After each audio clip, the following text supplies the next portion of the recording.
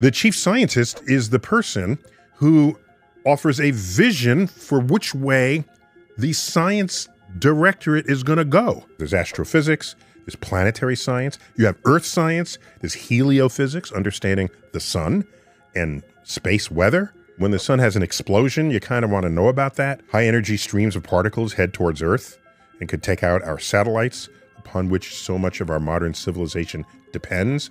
There's also planetary exploration, and then there's the search for life.